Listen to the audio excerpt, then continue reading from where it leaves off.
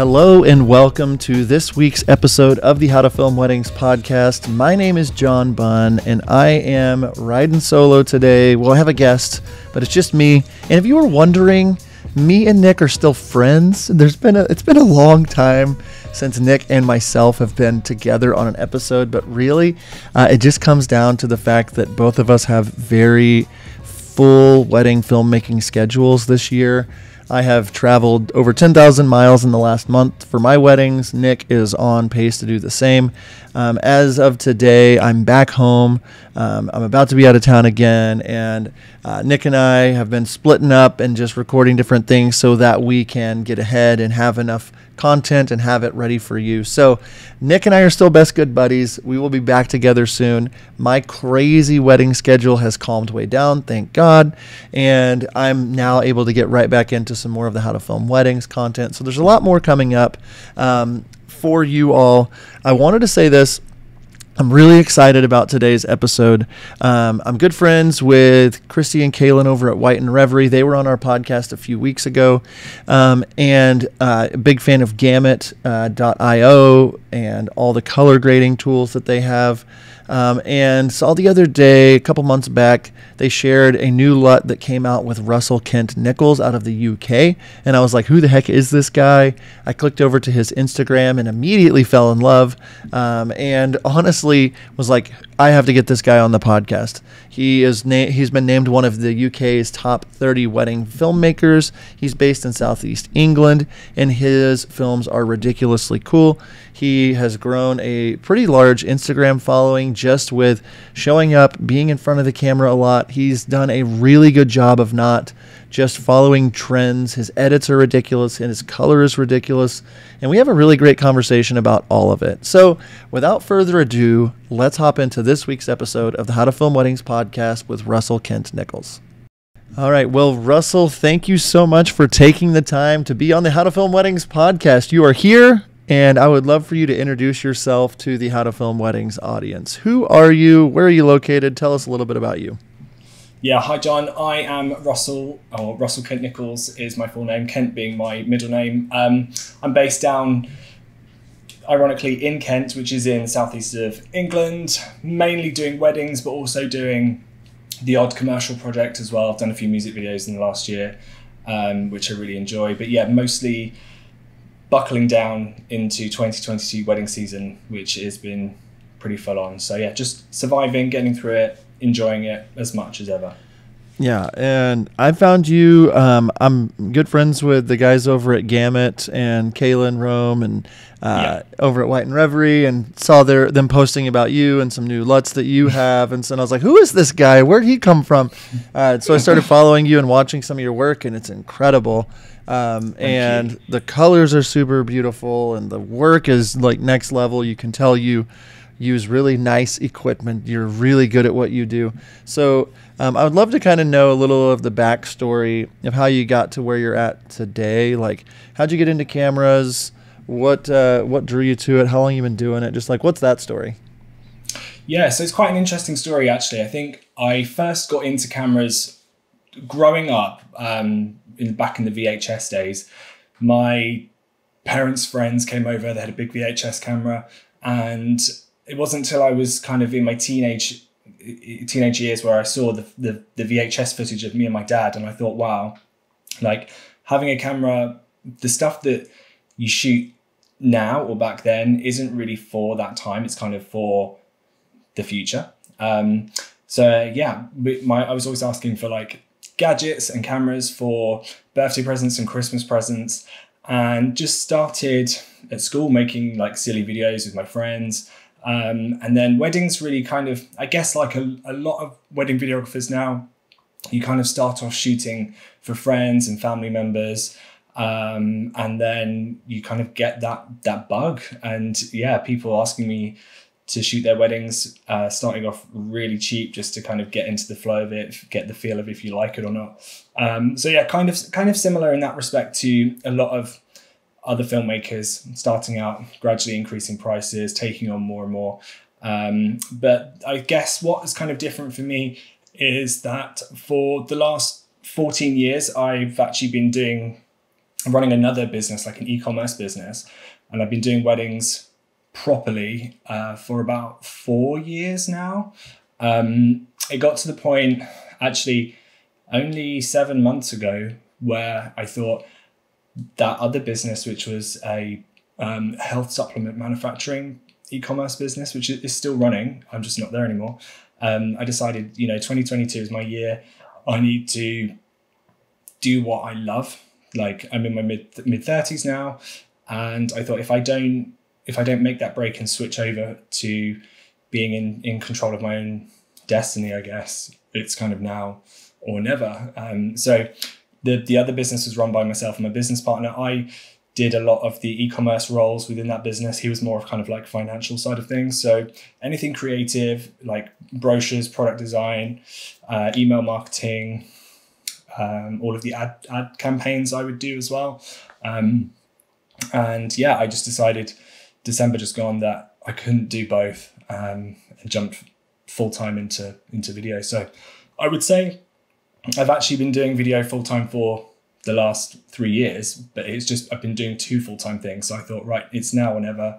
And yeah, made that jump in December just gone. Yeah, I love it. And so you said you're southeast of London, correct? Yeah, so like 60 miles from London. I can get to London in an hour. Okay, cool. And so you start doing some work for some friends. You start doing like you said you're a gearhead, a tech guy. You really appreciate that sort of thing. So you start doing these things. What those first weddings look like? What'd you shoot those on? Like what was your skill level to get to do these? Like, I mean, how did those first few weddings go? Yeah, I mean, I guess they were kind of basic. I was using, do you remember the Inspire, the DJI Inspire, the big drone that they brought out? Mm-hmm. You could actually take the camera off of that and put it onto a handheld Osmo thing. Yep, I remember. And I had the pro version of the Inspire, and so this camera I was putting onto this little battery powered stick and using my phone as a screen. I felt like a boss with that thing, because I was like, yeah, this is the Osmo Pro, and just shooting everything in like the wrong settings, and yeah, just saving it to the little SD card. And it was kind of basic, just highlights, reels, that kind of thing. It wasn't really shooting any audio or speeches or anything. It was kind of just like 3-minute highlights. Then I remember seeing an advert for the GH5 come out, and I remember watching it. I still remember watching this clip of this woman in the desert, and I thought, that camera looks amazing. And then being a huge fan of White and Reverie stuff, watching their video shot on it, I felt, right, I need this GH5. And that's kind of what got me into the Panasonic stuff. Moving then, still kind of doing highlight stuff on like a Sigma 18-35, which was like a great all-rounder, fast zoom. Moving on to the S series, the full frame stuff, which really like was a big step up from the Micro Four Thirds. And I still have all of those S series cameras now, with the arrival of the Ronin 4D, which I kind of had like a love-hate relationship with, because when it came out, I was thinking it was going to be this all-in-one system that is going to save me so much time. It's going to be really practical to kind of have all day and just swapping stuff out with one battery. Hated it at first, really hated it. Really had bad buyer's remorse. I think all of the things, I think as we get to know our kit, like I was using a Shinobi external monitor and the RS2 gimbal, and obviously I'd chosen the camera to go on that gimbal. All of those things you can kind of tweak to your liking, I guess. And then with the Ronin 4D, I don't know, there's just felt like there's a lot of features missing. It's really heavy. That is something that I really struggle with. And the color science is not as good as Lumix. But I guess with any kind of new equipment, you have to kind of persevere with it.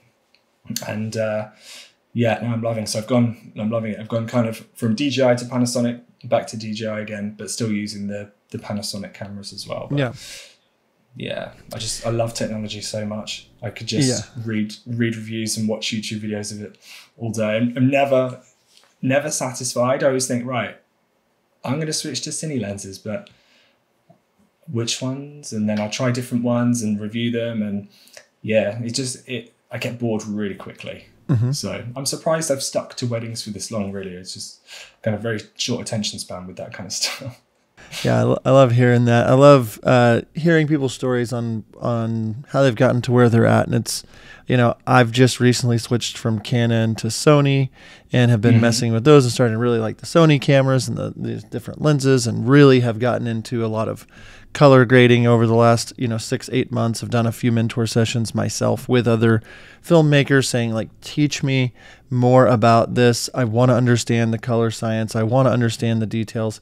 And I want to get into that here in a little bit with you, because I know that color is really important to you, those sort of things, and that your footage is so good, watching your films. And I know that that is a great way to make you stand out and get more bookings and get more eyeballs on your brand. I know your Instagram has blown up a lot in the last bit. I would love to kind of hear a little of the story. You did a few weddings, like with some DJI stuff, you switched over. When did you feel like you started to build momentum with your brand? I think probably 2020, like lockdown, was actually a point where I thought, you know what, forget all of the bookings that have been postponed. Now is a time where maybe a lot of my competition aren't really doing a great deal because they're either scared, or they're not sure how to be creative, or they're not sure what to do now to kind of bring the money in. And I think that's kind of where I kind of looked at alternative sources of income. So that's where the LUTs came in. And also just being able to create more, I guess, like styled shoots to really, really hone in on what my ideal client is. So I feel like what you were saying with Hunter, you always post more of what you want, and that gave me the opportunity to be creative over that kind of year. And then that was with, like, doing the workshops and stuff like that. And yeah, just being able to spend that time being creative and try new things and try new styles that maybe a couple, your normal couples wouldn't necessarily appreciate, or it might not be their vibe. So yeah, I think 2020 was really the time when I had a lot more time to spend kind of online, engaging my audience, trying new things. Also, I feel like the world could have done with a lot of entertainment at that point, and I was trying to use my sense of humor to connect with people as well. So even though I take my job super seriously, I always like to have a bit of fun. There's always a fun element to stuff as well, the way that I work. So I'm not shy of making fun of myself or looking stupid. So yeah, 2020 was really a great opportunity for me to be able to put myself out there, and just connect with a lot of people, and just start with some more educational stuff, the LUTs, and just, make the most of that downtime. However, that said, I was still working full time in my other business as well. So even though I didn't have any weddings, I wasn't just at home all the time. But yeah, it gave me more time, kind of evenings and weekends, to be able to expand that creativity.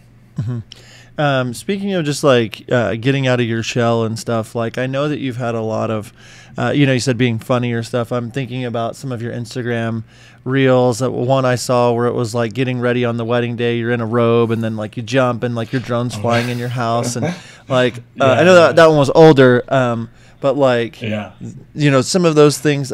What role has Instagram played in your success?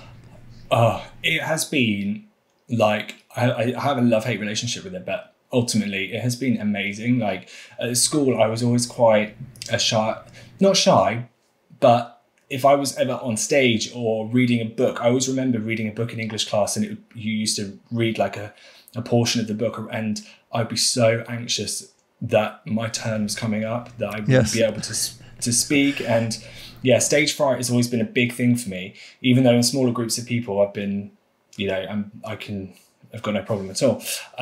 So yeah, being able to show my personality, and just really connect with people and be myself has done the world of good for my confidence. There are things that I do now that I wouldn't have been able to do a couple of years ago, but I think having that feedback and realizing that it's okay to just be yourself, I think with business, a lot of people think, oh, you have to take things so seriously. But these days, things are so different, like with behind the scenes and getting to know the individual rather than the brand. So yeah, I feel Instagram has been the biggest catalyst for giving me that confidence and the kind of feedback that I get from that. So yeah, I'm not very good at taking compliments. So when people say, oh, this is amazing, I'm like, oh, thank you. But yeah, it's got such a great community. Like here in the UK, photographers and videographers, we are like not worried about sharing experiences and tips and being truthful and just stories and posts and reels and just being yourself. And just be yourself. And that's not only will your peers see that and appreciate that, but your couples can then get to know you as a person as well. Yeah, it's like I loved looking through in preparation for this episode, just seeing the kinds of things that you tried out. Education for couples. I know some of the videos that went like have gone bigger for you. You know, it's like 8 ways to make your wedding video better, or like tips for couples. Or what advice would you have to somebody that's out there that says, I want to do what Russell's doing with my Instagram. I want to get out there. Where would you start? Like what advice would you have with somebody that does want to do more on Instagram? How can somebody find success with their Instagram? I think the biggest thing is stories and talking to camera. I meet a lot of photographers that are maybe a bit older than me at weddings, and they're like, Instagram, it's a waste of time. Nobody wants to hear me talking. And I said to them, like, you'd be surprised who's watching. And even though you might be talking about really mundane things or your kit, there are always people that are going to be interested, and people that are in your industry that are not as experienced as you, that will pick up on things and appreciate that and share. So I think Instagram stories, talking to camera is one way of connecting like immediately with your audience. So I know a lot of people are quite, like, I used to have like stage fright about that. If that is your thing, if you're nervous about talking to camera, then just record it and save it, and then do as many takes as you need. Like, that's what I would do. Just do multiple snippets and then post them, always using captions. I think with Instagram as well, like with stories, you've got the GIFs, the music feature, the filters, the captions, everything. So the more tools that you use that Instagram provide for you, the better algorithmically things are. I notice with Reels as well, that if I use a trending song or a filter that is trending and put titles on using the Instagram app, that it tends to perform better rather than if I just write them on Final Cut. So I feel like they definitely pick up on those and give you rewards based on using those features. I think it's just the biggest tip would be just do more Instagram stories. I remember one day I did like 60 stories. I always joke as well, like one of my favorite hobbies is after a busy day, sit back in bed and just watch back my own stories. What a masterpiece. But yeah, no, I really love, I could story everything all day. Definitely that's something to concentrate on, definitely. Yeah, I like that advice for sure. And I think that a lot of people don't, they'll say things about Instagram or about like putting themselves in front of a camera. I've had a lot of conversations with mentor sessions and stuff lately that you are your brand. It's like people want to see you and connect with you. And if they see you on your stories and they see what you're doing and what's important to you, you're going to attract people that are attracted to things that you care about. So your clients become more the kinds of clients you want, and you're able to book more people that see you for you. And there's something magical about doing that and getting to work with people that like want you, the specific person. And I'm the same way. Like, I always hid behind my brand name. I just changed my main video company to John Bunn Films. And I just thought nobody wants to see me. And as soon as I made those changes and started like really showing up, people started messaging me and being like, oh, I relate to you because you're a dad, or I relate to you because you like to watch, this show, or you like, you're a big fan of Taylor Swift, or whatever it is like about me. And then really infusing that into everything that I'm doing in my brand. I've got a lot more I want to talk to you about, and we're going to do it right after this break. Nick and I have to tell you about one of our favorite places to upload our wedding films, and that is Love Stories TV. Love Stories TV is one of the best free resources for us wedding filmmakers. The best part is they are bringing the couples to us. All we have to do is upload our films and we are good to go. Upload unlimited wedding films to your completely free business page. Setup is easy and your films can be live in just minutes. Now is the perfect time to start uploading to Love Stories TV. So head on over to howtofilmweddings.com/lovestoriestv to check out all of the details and see how Love Stories TV is giving away $10,000 in cash to wedding filmmakers just like you. That's howtofilmweddings.com/lovestoriestv to start uploading and connecting with the right couples today. One question that we see wedding filmmakers asking, what is the best site for licensing music? We have one answer, MusicBed. I have been exclusively using MusicBed since 2016 and our films are better because of it. I have been told during consultations that couples love our films because they feel raw, authentic, and that the music wasn't cheesy. MusicBed has a roster of incredibly talented musicians, bands, and composers who pour their hearts into their work, and you can hear the difference. Find the perfect song with MusicBed's intuitive search features like genre, mood, beats per minute, and key, which is probably my favorite of the search parameters. Head over to howtofilmweddings.com/musicbed to do what I did and take your wedding films to the next level. Use promo code HTFW22 at checkout to receive 1 month free with the purchase of any annual subscription. That's howtofilmweddings.com/musicbed. All right, we're back from break, and I'm here with Russell Kent Nichols out of the UK, my good buddy here, and we were just talking right before the break just about infusing your personality into your brand. You've done that really well. What advice do you have for somebody when it comes to this topic? Yeah, I think just I'll give you an example. What I love when I rock up at a wedding and one of the bridesmaids who's maybe seen my stuff on Instagram for a little while, maybe after the bride has booked me. And I really love pizza. It's just, for me, pizza is a way of life, so much so that I have a new tattoo of a pizza slice on my ribs. And now, yeah, like rocking up at a wedding and people are like, Russell, we've got you a pizza. And I think, you know what, that is the kind of client that I want. The client, for me, that is not that they're obsessed with me or anything.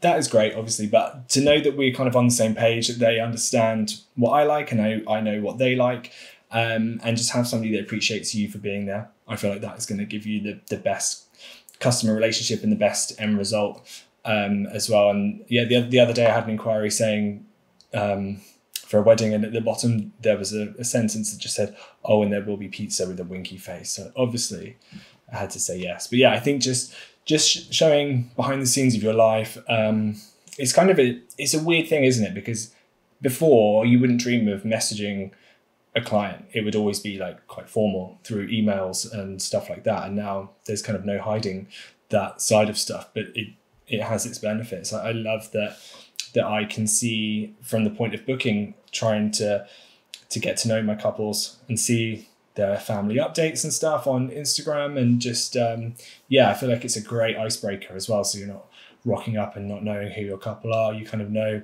who their members of their family are, what their hobbies are, and I feel like that can help you even in ways as like picking music for the couple as well, just knowing the kind of vibe and their energy. So yeah, I think just that whole customer relationship thing through Instagram is really, really amazing.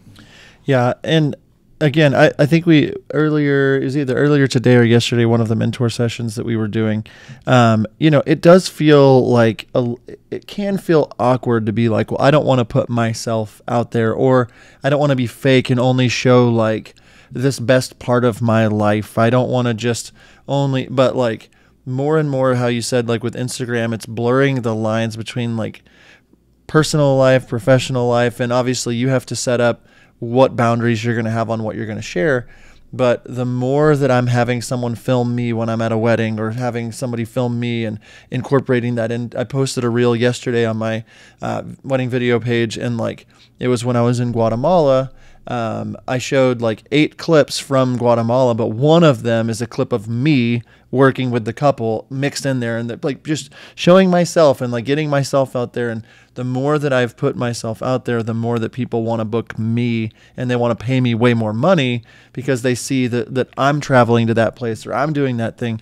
Advice for people that may be a little shy or maybe don't want to put themselves out there. Like, what are some ways that you've found that you can put yourself out there that feels genuine and authentic to you, but also, doesn't cross too many lines, that sort of thing? What advice would you have to somebody on the importance of getting yourself out there? What has it done for you? Yeah, so I mean, I completely relate to people that maybe are nervous about doing that, or feel like, I can see people doing this, but I don't know if it's for me. We've had like an epidemic of photographers making themselves look stupid on reels, like pointing at text boxes and things. I don't know if you've had that as well, but over here it's been. I have not done really, it. Yeah, but yes, it's annoying. It's annoying. Yeah. So, to me. and I think so definitely there's going to be people that are going to be looking at those thinking that is not for me. So you don't have to make yourself stupid. One tip that I would say is next time you work with a photographer that you vibe with or that you work with regularly, maybe just ask them if they can take a picture of you with your kit or take a behind the scenes photo of you. Start with a photo. That way it's going to give you the opportunity to craft a caption, just introduce yourself. I probably introduce myself more often than most people just because, again, for me, the personal side of the branding is really important. But yeah, just start off with the photo. And then if you can have anybody use their phones or your phone to capture you behind the scenes working, that will ease you into showing who you are. And I feel like if you are self-conscious about your appearance or how you speak, just take the time to record like a few takes and then save those and then post them as and when you feel comfortable. I think just jumping in and just doing it and you realize nothing bad happens, and the feedback is going to be a lot better than a lot more positive than you anticipate. It is quite a nerve-wracking thing if you're not used to being in front of the camera, but I promise you it's not as bad as you think. No, I think that's similar with like how to film weddings and putting ourselves out there with, just being in front of the camera all the time now. Like I'm in front of a camera more than I'm not in front of a camera. And it's like, I look back to episode number 1 of our podcast recording and we're, over 200 episodes in now. Just like, I'm so much more comfortable now. Like just, I got more comfortable the more that I practiced. Just takes practice, doesn't it? Yeah. And showing or getting in front of the camera. And I was thinking about when you were talking, just about when I started filming weddings, 2007 was my first wedding. Instagram didn't exist. There's a lot that's changed. And I remember the only way to get in front of couples was either Google Ads, which was really new, or SEO, going to wedding shows, bridal shows. Yeah. And so you would save up your money. You pay $2,000 or $3,000 to get a booth. You'd have to buy like metal trusses and like flat screens and get banners and like try to like market to people and get them to trust you on a wedding video as they're like just walking by with a piece of cake in their hand. Like, what do you do? And it's like, oh my God. And that was marketing in 2007. That's what we had to do. I've done that and it didn't feel, I've done that and they didn't feel that they were the right couples, because I feel like you can put as much stuff in front of people that you want, but the best way is for people to find you and make an educated decision that you are the right person for them. So I feel that kind of hard sell at wedding fairs is I find those quite uncomfortable. Very uncomfortable. And only way you could book people is if you were doing a special promotion or saving them money, and now you fast forward to the middle of 2022 and you have this magical world of the internet that makes it to where you can show up and edit and curate in a way, and be in front of people. They can get to know you. Your website can help you, people get to know you, the reels, the TikTok, all the things. And And the more that you can get comfortable and get these reps in and practice these things, big things can happen. You can create LUT packs that go on sale at Gamut. You can be named one of the top 30 wedding videographers in your country. Like, you can do big things, just so you know, like Russell has done. And I want to talk to you. I would hate to have this episode and not to talk to you about like how you are getting the most, like the edits that you're putting together, the shooting. You said you're a gearhead and things like that, but I know people, when they see your work, your engagement's huge on your Instagram page. Your films are ridiculously cool. I want to just kind of get into a little bit of a conversation about how you're putting together some of these edits, and then specifically talking through some of the color stuff that you're doing. So how did you, like, where did you gain these skills? Is this like what's going through your mind when it comes to the shooting, the editing, that sort of thing? I know that's a big question, but like, where did this all come from? Isn't it so hard to describe though, like that side of things? I think when I'm editing, I think if you're editing a piece and you, especially if you think back to when you were shooting it, you already know really the bits that are gonna make the final cut as they're happening. So like, as I'm looking at my monitor when I'm shooting, I'm thinking, right, that is a perfect bit. So I think that makes it a lot easier when you're kind of culling your ins and outs when you're reviewing your footage. I think for me, it's so hard to know how to like even describe your own style, because you make it, so you can't really see it from like an outsider's perspective, can you? I really enjoy like a build and high energy. So yeah, like I use a lot of lyrical pop from Music Bed. That's kind of my favorite genre. I always try and have like a bit of scenery, like with the venue, and I don't know, I guess I kind of just mix things together until they feel right. A lot of the time, I'm always using lyrical. 99% of the time, I'm using lyrical pop. So there may be words in that track where I'm talking about hands, and I'll match the footage with the hands or something like that, just to make it a bit more of an experience, I guess, and just to have a bit of energy and fun. I'm all about the fun. Like I want to watch fun things. I want to create fun things. I want my couples to have fun, and just have everything as like an enjoyable experience. And for the couples to watch back and go, yeah, do you know what, that was really good fun. There was a quote, I can't remember who it's by, but the quote is something like, they won't remember what you did, but they'll remember how you made them feel. And I've always kind of stuck by that as my mantra. Like, if I can make sure that people are having a really, really good time, and that I give them 100% of everything on the wedding day, that I know that whatever I put together, they're gonna enjoy that and appreciate that.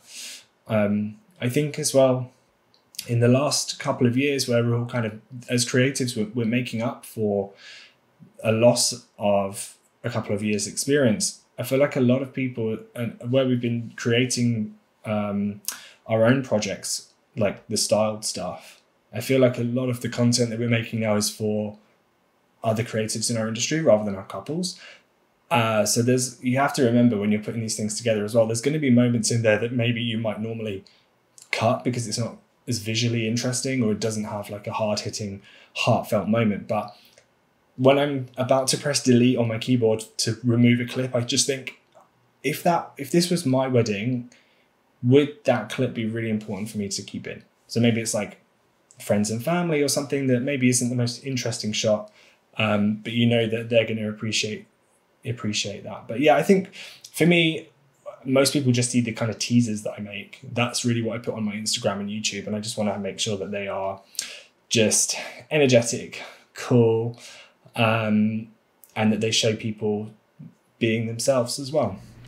Yeah, I know that that's kind of an impossible question. Like, how do you edit, or how do you, what is creativity to you, or whatever. But like, as I was watching, some of your work, it is very high energy.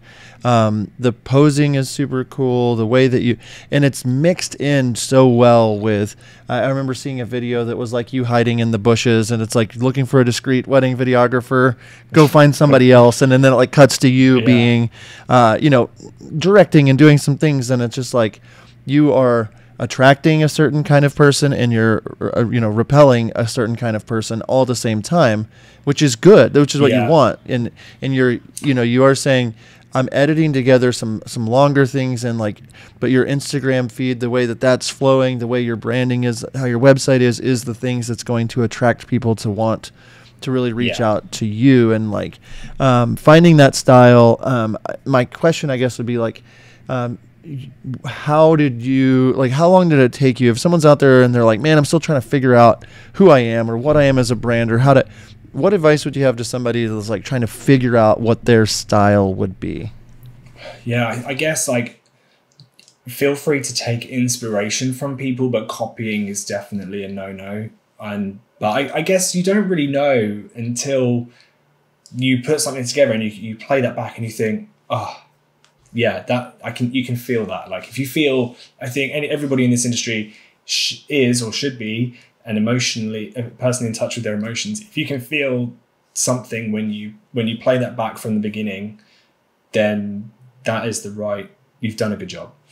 So yeah, I feel like if I play something back right from the beginning and just take it all in, because when we're editing, that is basically what we do, watch things from the beginning 100 times for the build and everything like that. But yeah, if you can feel something, then you've done the right thing. And it takes years to find your style. I don't really know what my style is, apart from the fun elements. And I always want to keep that going. I think finding your ideal client as well is really important. I think I assumed maybe a couple of years ago that all I wanted was luxury, really big budget weddings. Actually, it's not really what I want, because I feel like you maybe won't have that connection if the couple are kind of hidden behind a planner. So I feel like if you have to kind of find a comfortable middle ground of a couple that's relatable, that has good taste as well, and has got some really cool things to shoot visually. But I think ultimately the best thing is the connection with the couple there. So yeah, just have fun with it. Just have fun. This can be a really fun and enjoyable industry to work in. It can be really hard work, but it is so rewarding when you know that you've made something for people that they're going to be watching back in 20 years time. Yeah, I love all that. I think that's really important. And as I've, watched and studied your brand, and I always take inspiration from people, I'm motivated just just by seeing what you're doing and leaning into who you are and what makes you different. I want to kind of finish up our chat today just talking a little bit about color and color for films. Your color is beautiful and stunning. You did, Thank you. We've mentioned that you're very into gear. Some people are very intimidated by gear. They're intimidated by, I just switched to the Sonys, and I won't rip you for it. I'm not pro Sony. I'll be completely honest. But I know they have made some good improvements in the last few I've been years. Canon forever. I'm on the Sony FX3s and the A7S3s. Nice. But with that came 10-bit footage, and it also finally. and it came with it. Man, I'm feeling like a little ashamed over here, but this is why people are intimidated. Lumix has had 10-bit for yes, typical Panasonic. Years, yeah, we get it. Panasonic's awesome. We get it. Yeah, but you just switched from Panasonic, so whatever. You tell me. But I'll keep quiet. When it came to color, I always felt like I don't know what the heck I'm doing. I don't know how to get it right in camera. I don't know how to I was shooting on the C100 Mark IIs for a long time. It was 8-bit, the color, I just couldn't push the colors. Now I'm in a world where I'm shooting log. And, just having learned all about that, and got my new MacBook, got my new faster, I can edit this stuff finally. You've got everything you need. Really started to dig in and started to practice a lot. And I'm starting to geek out on how much fun it is to really get in there with scopes and really. And so for somebody that's intimidated about color, specifically, I know that you have LUTs. Obviously, it's not just film anything, drop a LUT on it, and we're good to go. Well, yeah. I mean, it's funny you say that, because for me, that's kind of where I've streamlined my editing process too. I literally film in log, and then I've made a preset. I don't know if you edit in Final Cut, but you can, if you add a load of effects onto something, you can actually save that as like your default effect, which has got all of my color wheels and stuff and the exposure all set. I literally just drag all my clips into my timeline, let go, select all, and then double click this effect, and I'm like, yeah, that looks pretty good. So yeah, I mean, admittedly, I'm not the most technical person. Like, I won't spend ages and ages tweaking a clip up and down. And I think with color, there's just, the possibilities are endless, aren't they? And everything is such a subjective taste. For me, I kind of try, and at weddings, I like to act a bit more hands-on like a photographer, and I guess I like to color like a photographer as well. With video, obviously, we don't have as much flexibility we want to make sure it looks technically right, because overexposed stuff doesn't look technically good. So yeah, I think just as long as you kind of expose everything properly and shoot in 10-bit, you've got a bit more flexibility there. But yeah, I think I just really like the warmth. I don't like bright greens. And that is pretty much I'd say my colors are like warm with desaturated greens. So yeah, there isn't a lot to it. I don't use are they waveforms or vector scopes or any of those things. I wouldn't even I thought one time, right, I need to learn this. I opened up that viewing panel on my camera and I was like, no, I don't need to look at this. Like, for me, I just expose and edit everything by eye. So like, if it looks good with my eyes on my monitor and it looks good on my computer screen when I'm editing it, then yeah, it looks okay. And that's kind of what I was, you have to shoot it correctly if you want to be able to just drag and drop, obviously, a lot on there. It can't just be like completely blown out and it just, or and I don't think you're shooting raw. You're not shooting raw. No. I mean, I would have done, but DJI removed that feature with a firmware update after a fallout with someone. So yeah, I'm not. And also, I do think raw for weddings is a bit overkill. Right. And so I think a lot of people though, they're not shooting in a high enough bit depth. They're not thinking through how to expose properly on the wedding day, and things like that. And so I guess my question I was trying to get to there was just more what you're doing on the day to make sure that you're getting things right in camera so that you'll have way less of a workflow when it comes to the edit. Well, I guess that is why my post-production is so easy, because I know that I've kind of shot things to a certain way that I can just drop that on there. So I always use ND filters. Sorry, Hunter. But yeah, I love using ND filters. The Ronin 4D has them built in, but when I'm using the Lumix cameras, I use Canon fit lenses. And the lens mount has got like a built-in variable ND. So I'm always tweaking that. Using like a Shinobi or a Ninja to preload your LUTs onto that with an SD card is really handy for like setting white balance, because I generally tend to edit a bit warmer.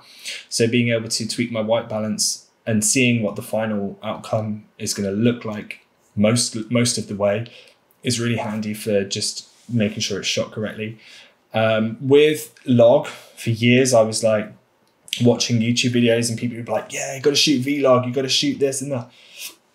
Excuse me. And I thought, it sounds a bit grown up for me. But once I tried it and used the gamma conversion LUTs, I thought, I wish I'd done this sooner, because the amount of dynamic range, and even if I'm shooting confetti outside and then the sun comes out and you think, that's so blown out. With shooting in log, generally you can pull down those highlights and get some of that detail back. So yeah, definitely, if you're not shooting in log and your camera offers it, give it a go. Just like try it out at home. Look up the right conversion LUTs, because I was using some of the kind of manufacturer conversion LUTs and it wasn't really looking right. Like the skins were looking a bit pink, or it wasn't quite right. But when Gamma released the LUTs for the conversion LUTs to turn Vlog into Rec 709 and then putting my LUTs on after that, I was thinking, this looks different to what I'm used to shooting, but it looks better. And so yeah, I've only been shooting in log for like a year and a bit. But yeah, I think that has really helped streamline my process. So part of that process in post is applying a conversion LUT, then one of my LUTs like Hestia 02, which is like my favorite one, and then just bringing those highlights down, and it's kind of done. Yeah, and that's a thing that I've really, for people out there that are like, what the heck are these guys talking about? Shooting in log is just capturing way more data when you're recording. And like Russell was saying, like I have my small HD monitor and I have there's a conversion LUT that will show you, it converts it to a what is called the Rec 709 like space, so you can see what it's going to look like if it's color graded, and so you can install that onto a monitor and shoot in log, but see what it's going to look like once it's been converted. And so when I was out in Denver in April, was hanging out with Kalen from White and Reverie, and he was like, here, put this SD card into your monitor and like load the LUT, and I was just like, oh my gosh, this is so much better. Like just being able to see it as I'm shooting. And so I just got back from Guatemala. I just got back from Telluride, Colorado for a mountain wedding, and like literally was able to like drag and drop the footage and then apply the LUT, bring down some highlights, and like bump the saturation just a tiny bit, and boom, I'm ready to go. Yeah. And so, that's nice to hear that that's what you do as well, because I think people think it's just so scary. They're not willing to take those chances. And that's something that I kind of want to end this with, is like taking chances and doing things, practicing, because this is art. I've watched you for some time now, just like you're continually, I can see you're trying new things, you're trying new videos, you're trying new transitions, you're just continually evolving as an artist and a human. What would you say to somebody out there that's like on the verge of trying new things? How would you give them a kick in the pants? Just try and see what sticks, because the thing with this industry and video photo, there is no right or wrong answer. So just because other people are doing things a certain way doesn't mean that you have to do things that way as well. So don't be afraid to go out of your comfort zone, try new things, show the world who you really are.